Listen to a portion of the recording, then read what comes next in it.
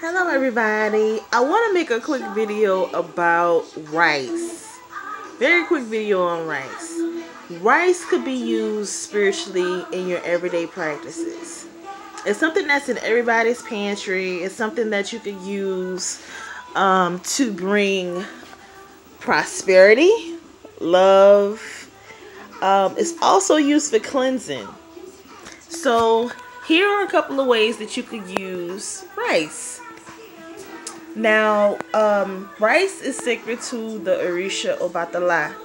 So what you could do to make a spiritual bath to him is you could take rice and the first water from the rice. You could use that in a spiritual bath. So you could take the rice water. You could take goat's milk. Goat's milk is really good to use if you have the ojo, if you have the evil eye, if you have gossip, if you have rumors going on and you just want to cleanse and purify yourself. Goat's milk is amazing. So you have the rice water, you have the goat's milk. You can also use coconut milk. Coconut milk is very good to use for cleansing and purification. So this bath is called the Tres Leches bath, the 3 milks bath. So you have the rice water, you have the goat's milk, and the coconut milk. You mix those together. You can add Florida water.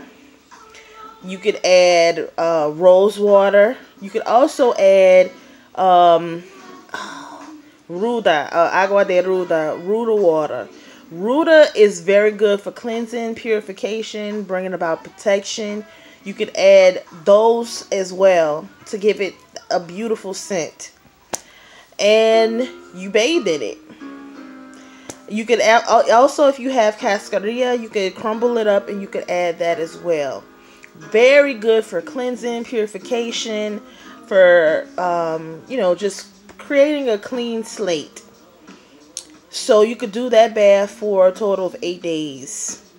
And it's really good, like I said, to bring about protection and peace. As you're bathing in the bath, you light white candles around you and you imagine peace. You imagine prosperity. You imagine just coming into a clean slate, and you pray. Whatever deity you pray to, if you're if you're still Christian, Jesus, a saint, if you're into saints, any deity that you're into, just pray and just ask for, that clean slate, peace, protection, cleansing.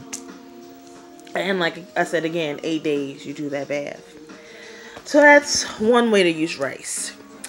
Another way you could use rice is making money rice, which I did a video on that.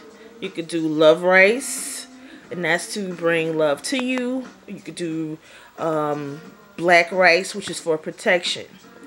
Now, I'll give you the recipe for each one.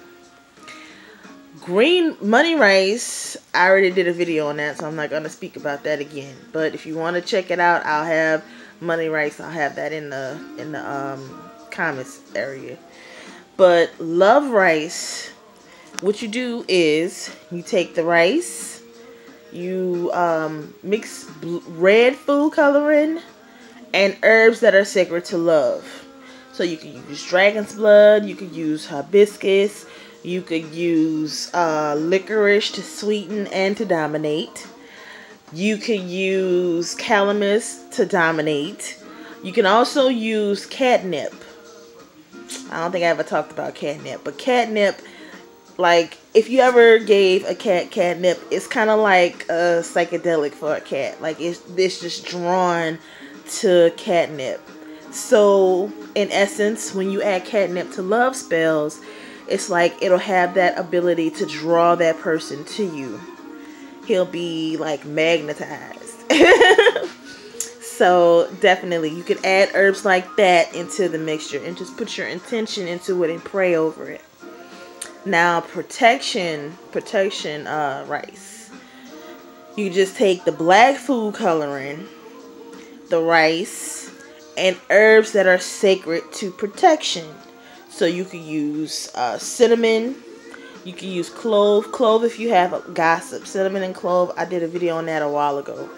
But definitely, I love those two herbs. Those are definitely my go-tos. Because they're all-purpose. You can use them in a lot of things. Let's see. You can use cinnamon. You can use clove. You can use dragon's blood. Is also a very protective resin. Any herb that is sacred to protection to you. And then you just mix it up and you add your intention into it.